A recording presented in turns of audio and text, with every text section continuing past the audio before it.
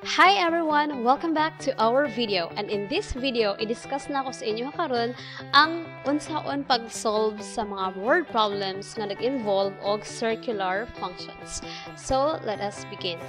Unsa day ang mga word problems or unsa day ang mga situations nga pwede nato ma-applyan og circular functions? If you're familiar with this picture is what we call the sundial.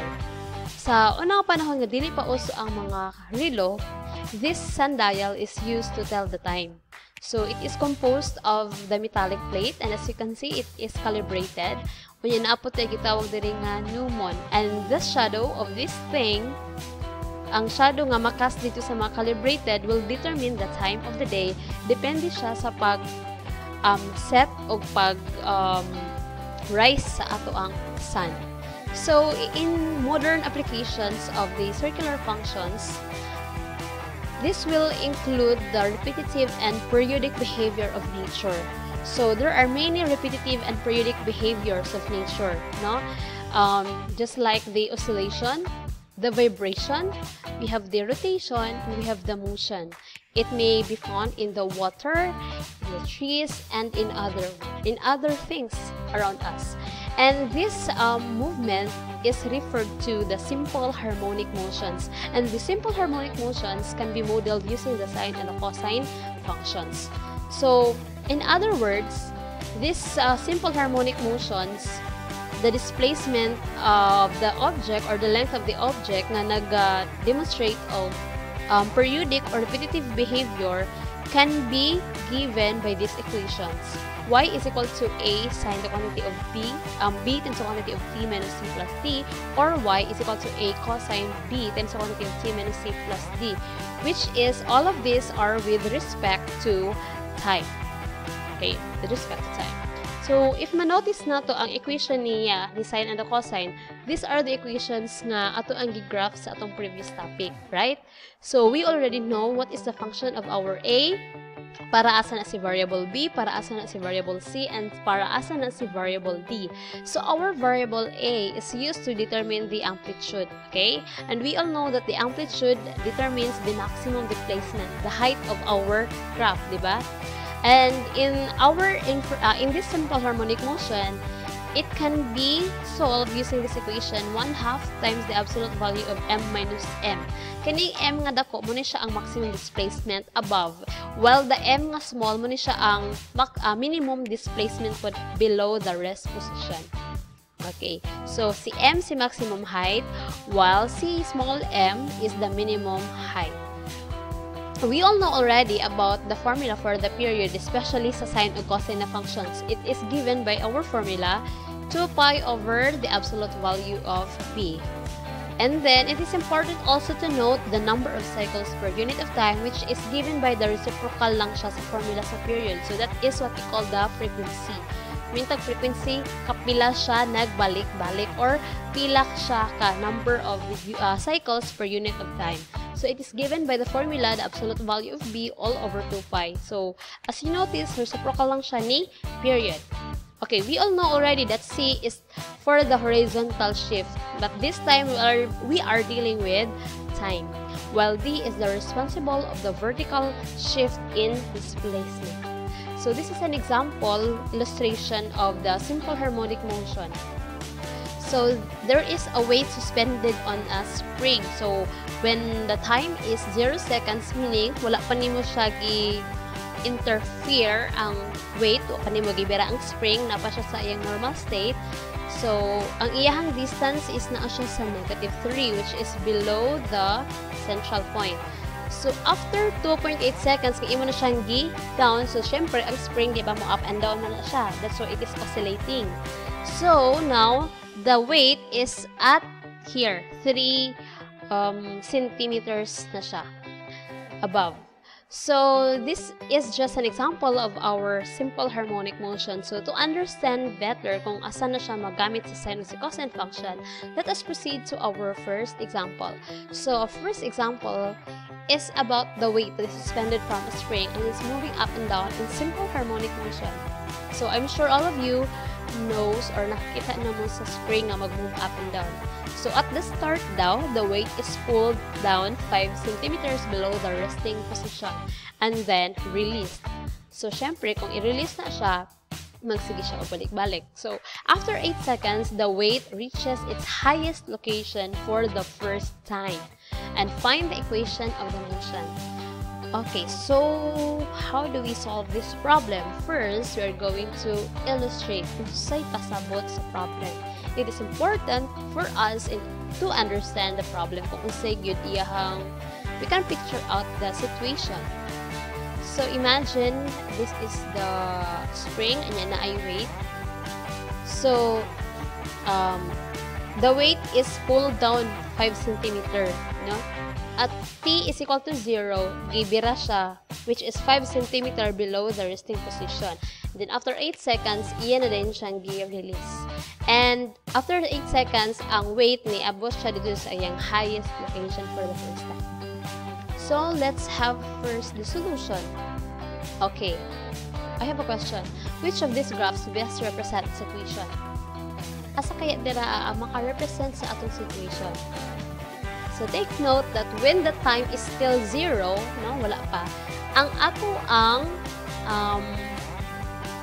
weight is naano siya sa 5 cm. So asa siya naka-represent ana? So this graph, which is the graph of the cosine function. Pero unsay nakalainan ani niya? Dili siya diri sa positive na sugod, but diri sa negative, no?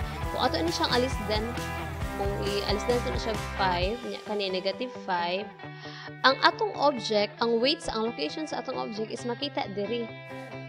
So meaning, paana siya dapat. Okay, paana siya.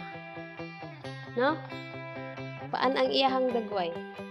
So we can model this one using the cosine function, which is y is equal to negative 5 cosine bt. So again, nanong cosine? If manotice ninyo sa atong previous, sa atong mga graph, ang sign always mag-start diri sa 0. Kung ang time is 0, time 0 po iyahang displacement. Si cosine, when the time is 0, na siya displacement. Mo na siya kalahian ni sine and the cosine function. That's why we will be using the cosine function. Y is equal to negative 5 cosine dt.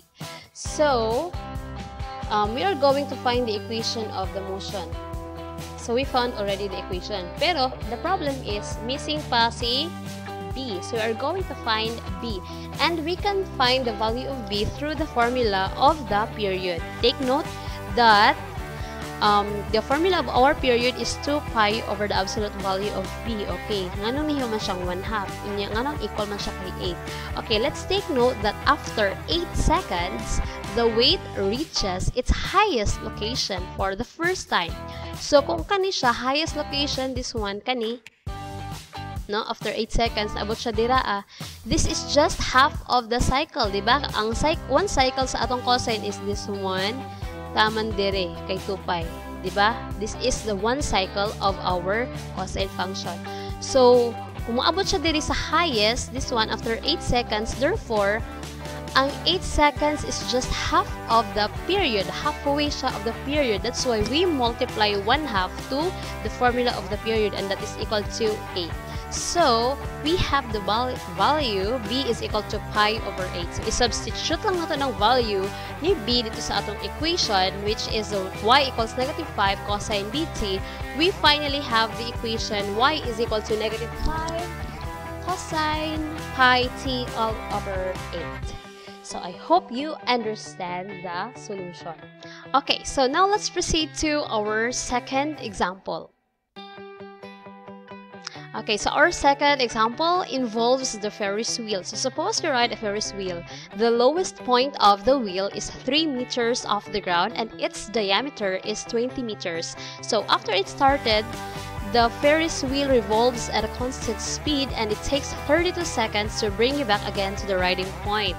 So after riding for 150 seconds, find your approximate height above the ground. So nag-involve pud ay siya og simple harmonic motion kanang magsakay ta og Ferris wheel. So let us illustrate. So let's assume that this is our ground level. So, muna siya ang gibutngan sa atong Ferris wheel, and we have the Ferris wheel. Charot.